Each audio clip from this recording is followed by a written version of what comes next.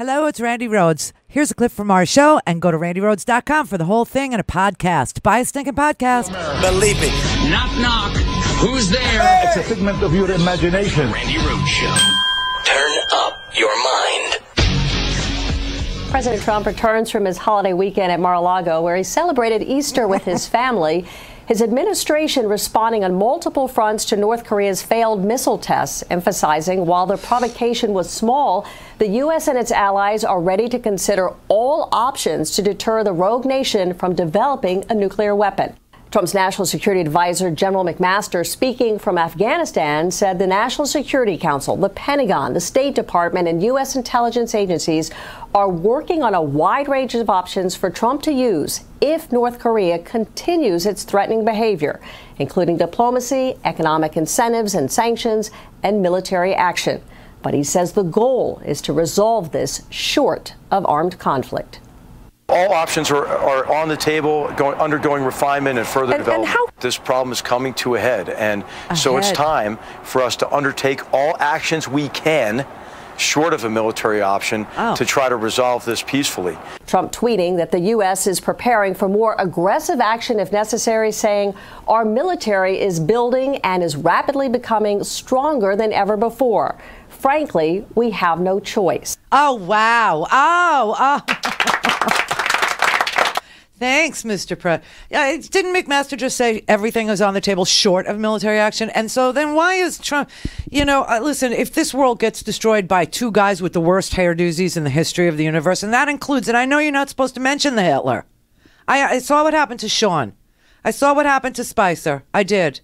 Well, I don't want Melissa McCarthy to be doing imitations of me on the SNL. But, I mean, honest to God, Hitler was the most evil man in history, unless you're talking to Sean Spicer. And, this guy took grooming tips from Charlie Chaplin and Moe from the Three Stooges.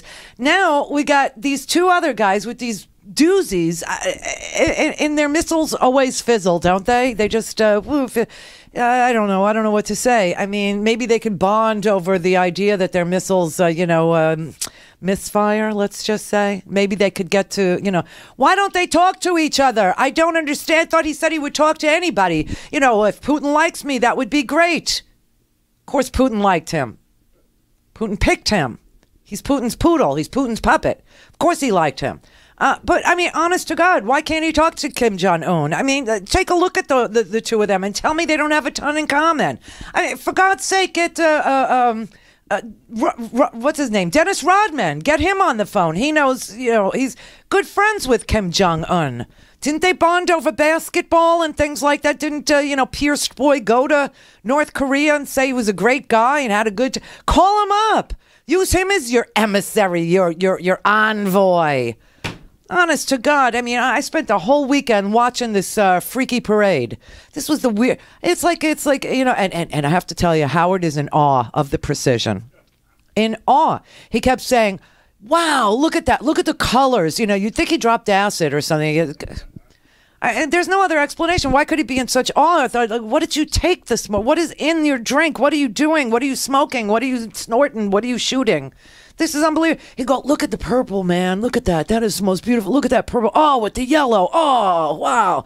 I go, do you not see the intercontinental ballistic missiles? That he's, what kind of man has to do that? I mean, Macy's Day Parade, we have, like Underdog and a couple of high school kids who do guard. You know what I mean? The flags and the wooden rifles. I like that. I enjoy that. It comes right before the dog show. It's a great day. I'm cooking. Why are you in awe of Kim Jong-un, I don't know. I say what you will about former dictators like Joseph Stalin. That man had a good head of hair, and he knew how to flaunt it. You might not like the Wilford Brimley, walrus mustache that, Bolton's copied, but at least he put himself together. These two guys could bond over grooming. They could bond over Dennis Rodman. I mean, they really need to talk to each other. I cannot spend another weekend looking at, these paint jobs on probably what is just, rusty tubes and thinking that the world is coming to an end. Who needs this? Who needs this? And then, if you wanted to look away, what were your choices on the TV? If you wanted not to see this parade, if you wanted to look away, you either had Passion of the Christ, which was run on an endless loop on my friend's TV network. Oh, yes. She ran that all weekend long. She is my friend. My friend, the girls that come in, that we hang with. Yeah, she's one of them. And she works for the TV channel that actually, she's the marketing person at the TV channel that actually decided Passion of the Christ on an endless loop for Easter weekend is really where we ought to be programming. That's really that's our go-to. And the other one was the 10 Commandments for the Jews. Where's your Moses now? See? So, of course, I chose 10 Commandments because you really can't watch that enough times. You just can't. Makes you almost like Charlton Heston. Is what it is. Well, he looks good in a skirt, and very few men again can't. It's all about the fashion choices. So anyway. Listen, I mean, you got your stereotypical authoritarian men staring each other down a painted tube all weekend long. And you've got China saying, could you please ratchet it down, moron boy, to both of them. Please ratchet it down. Go get your hair done or something. Go rethink your outfit, something. Do something other than threaten each other. And then you have McMaster actually getting on the TV going, anything short of military, I'm down with it. We really don't have a State Department. We should actually, invest in that. They talk about soft power and smart power and all this crap. And I'm just like, I can't take it anymore. I really can't. Every single Friday, we're on the brink of actual disaster. Every freaking Friday, it's something horrific. This is no way to be America. It just isn't. And then, oh my God, what's the new national story? Last week we had even my poor mother, with all this crazy fake news that goes on the TV, she's like, is Dr. Dow really a doctor? Because they, our media, the right-wing media, okay, we do have different medias. The right-wing media, if, God forbid, somebody is beaten on an airplane by a corporate entity, then that corporation is the person they will defend in that scenario, even if it's filmed, even if it's on Facebook, YouTube. Oh, wait. But honest to God, man, they were defending United for dragging that man off the plane. Now we know they broke his nose, knocked out his teeth. He was 69 years old. All three of his children, doctors, tiger moms, I'm telling you. And he's now going to sue, as he should. And so what does the right wing do? They go and they try and dig up dirt on Dr. Dow to the point where my mother is actually asking me, is he really a doctor? You know what I mean? These are people. My mom's a woman of good faith, obviously. My mom is, somebody that you would think, the way I was raised, gives everybody the benefit of the doubt. But they have her questioning her center. They have her questioning her core because they have no core. And so they project that this is okay to do, that you should attack the victims. You should actually go find dirt on Dr. Dow. Like maybe 10 years ago, something happened. And this is the reason why he deserved to be dragged down. It's unbelievable because corporations are people and we're not. We're cattle. We're not. We're the unwashed masses. We're the people that have to pray that some lawyer will work on contingency on our behalf and figure out some loophole in the law that actually protects us from corporate, corporate entities saying that they have control over our bodies. I mean, it's just what a ridiculous place this has turned out to be. But now, you've got this guy who posted this murder on Facebook. Holy crap, did you see this? This man, and they can't find him. I don't know why they can't find him. He gave out his freaking phone number in that Facebook video. He was actually on the phone with somebody. I don't know who he was talking to. He's calling him Dog. And he was saying, dog, gotta go. My phone's blowing up. My phone's ringing. Da-da-da-da-da. And then he hung up and apologized to the Facebook viewers. Sorry about that, he said.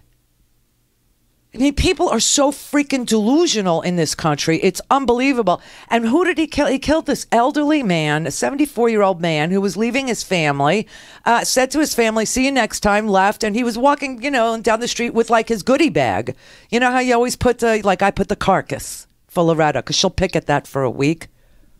Suck the bones for a week. Yeah, well, she was raised during the Depression. But yeah, here's what went on Facebook, and they're looking. There's a 5-state manhunt for this dude who gave out his freaking phone number. We can't find him. I mean, Russia can get the IP addresses of every voter in Wisconsin, but we can't find Steve Stevens. Hi. Can you do me a favor? Can you say Joy Lane? What? Can you say Joy Lane? Joy Lane? Yeah. She's the reason why this is about to happen to you. How old are you? Oh man, look, hey, look, I don't know nobody about it. Oh God. Oh God. What kind of a country have we become? What kind of a nation are we? And the other story that should just be frying your butt today, besides for, obviously this Russia thing is about to come to a head with Trump. Obviously something, went on with data and getting data and hacking into the voter rolls and then getting the information over to Cambridge Analytica, which, by the way, is owned by the Russians and invested in by the Mercers, who own Breitbart. I mean, it's one big circular thing. And then everything that they want said gets said on right-wing media, especially Alex Jones. Did you know that Alex Jones was going through a heinous, hideous, unbelievable divorce that involves the custody of 3 children? So his missiles don't misfire. He's got a 12-year-old, a 9-year-old, and I think a 7-year-old girl. And his wife is being, bled dry in legal fees. And so his lawyer has decided to defend Alex Jones by saying, this is amazing, that Alex Jones is really a fraud. What? Donald Trump goes on a frauds radio show to say you've got a fabulous reputation and I'm supporting you and I'll be behind you. Really? Isn't this fascinating? And Roger Stone is sitting on a fraudulent, hosts radio, and that everything he says is made up. I swear to God, this is how his lawyer is defending him, because his wife says he's unstable, he's dangerous, and she's afraid for the kids to be in the house. Where apparently, I've been accused of doing this from my closet. I've been accused of sitting here in my house. I am not in my house. I actually have a place of business. I actually pay rent. I actually have this studio, and it costs us money to run it. So please buy a stinking podcast. And we actually, have a real business. But he does his in his house in Austin, Texas, and his kids are apparently there. And his wife is saying he's so unstable, she feels he has involved himself in felonious activities, like threatening the life of a congressman, which he did do. I almost played it last week. I tweeted it. I said it was breathtaking.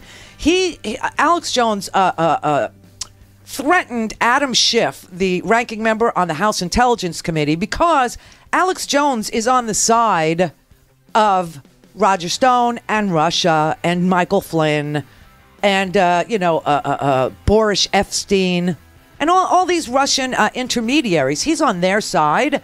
And when Adam Schiff said that Alex Jones is acting like a Russian agent, Alex Jones said to Roger Stone, he went into this diatribe where he said he was going to kick his ass so hard.